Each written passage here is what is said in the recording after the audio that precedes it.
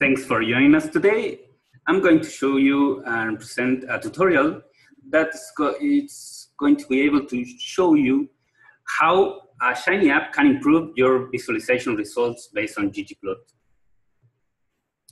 Well, R has become one of the gold standard software for statistical research, and its community is widely active, and it has developed upon itself a programming framework called ggplot2 for visualization of data. This is highly popular among publications, and it generates specific results.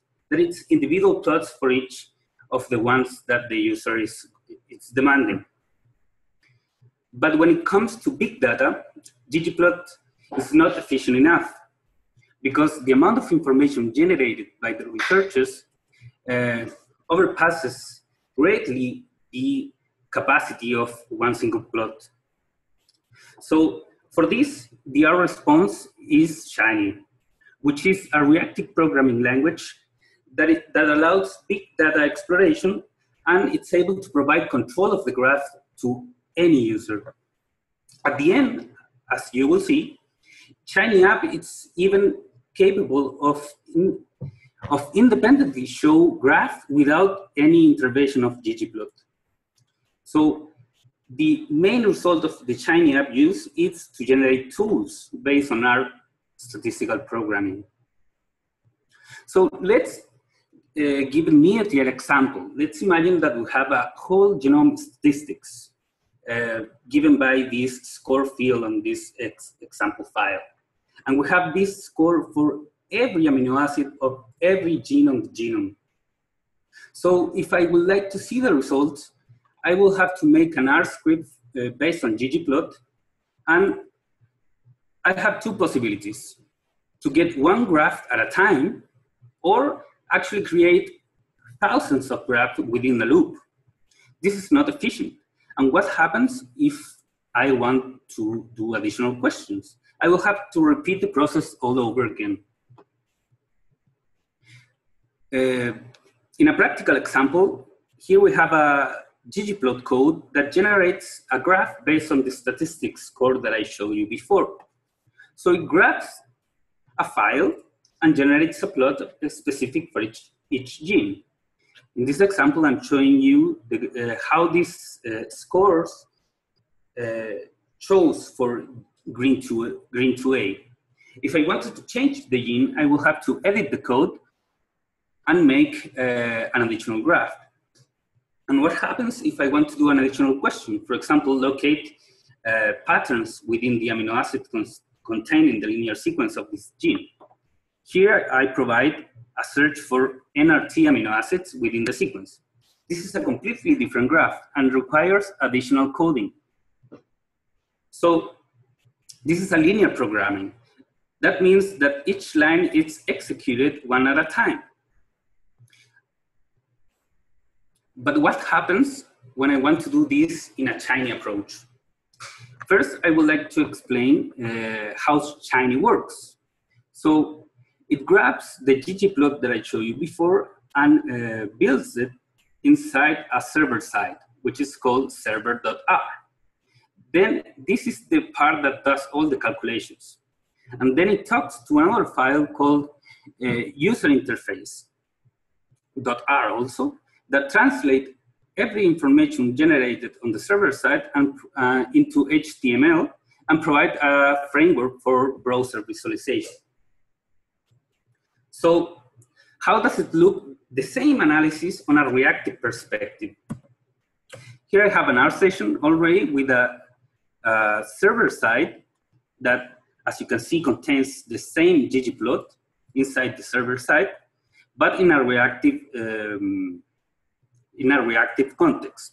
That is, that every calculation and assignment of all the variables, all the possible variables on the whole genomes are contained in this reactive context that, as you can see, for example, this linear value, it's generated within the reactive context here. And this value changes whenever I make another query. This can be every gene that I would like.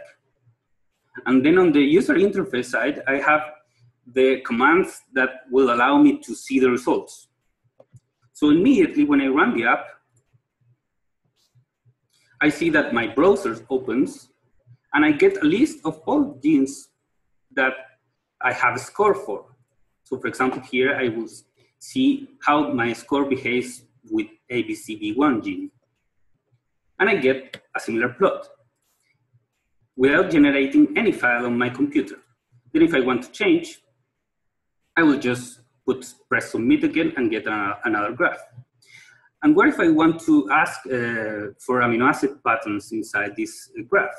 I can do it immediately. For example, I will ask for cysteine inside the code, and the graph immediately show me where these cysteines are located. If I want to get more complex, I will add more amino acids, and I still get the patterns inside the sequence. Then again, I can change to any gene that I want and see the same annotation. So as you can see, this provides me with a framework upon which I'm able to explore all of my genome-wide results in a familiar way without using any memory on my computer, without writing any files.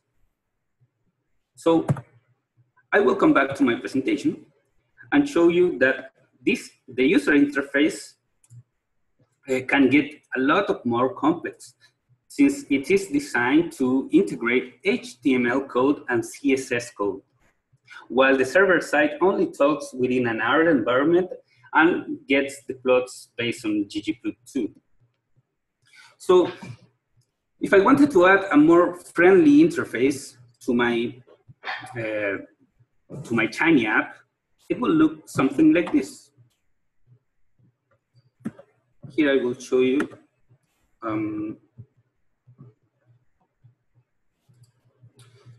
another Shiny app, which is a bit more complex. As you can see here on the server side, I have my ggplot, but I will also integrate some zoom coding for the plot in order to change the visualization, and then integrate also a brushed table. You will see how this will work in immediately.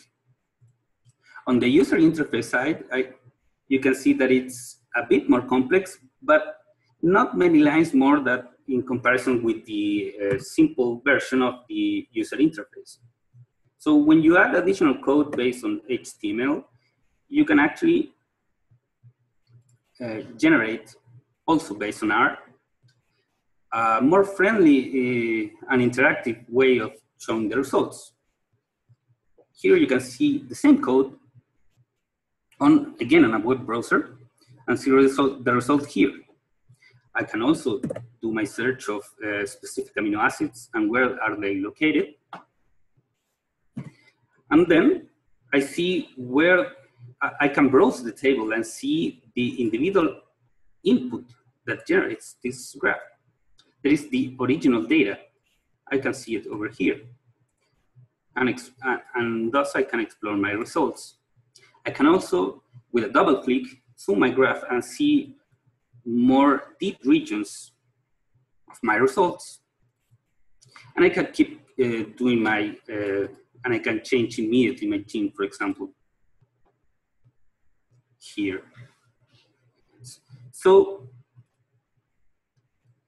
you can see here that the coding of the app, while based on the same results, can get quite more complex and complete.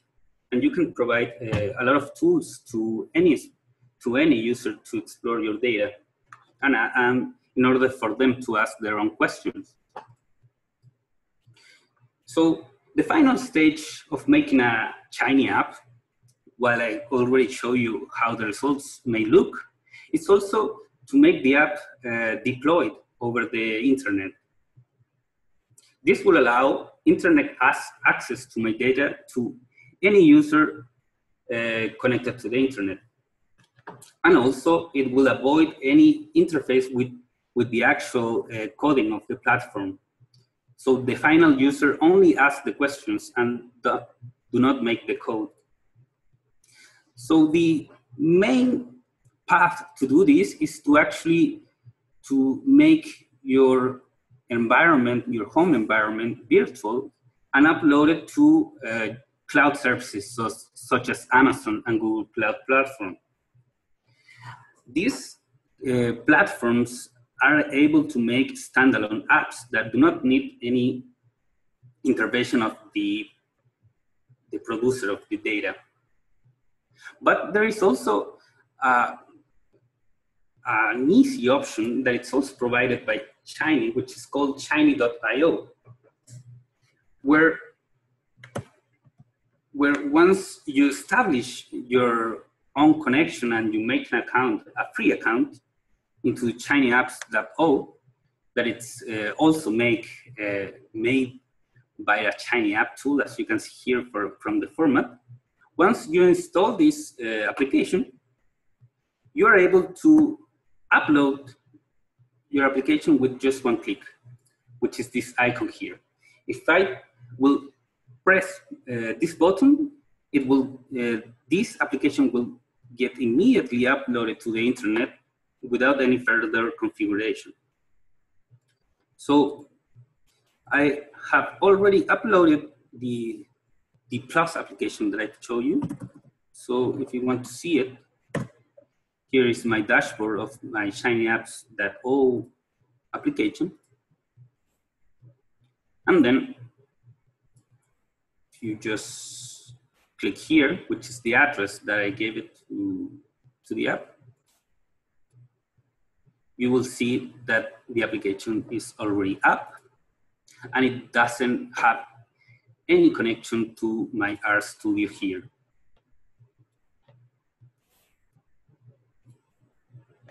So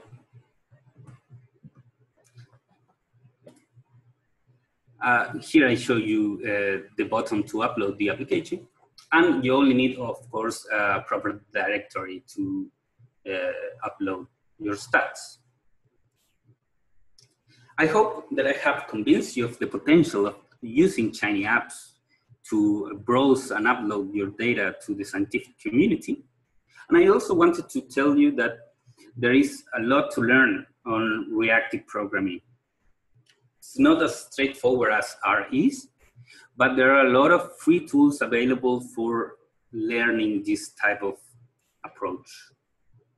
So thanks a lot, and I hope this information is useful to you.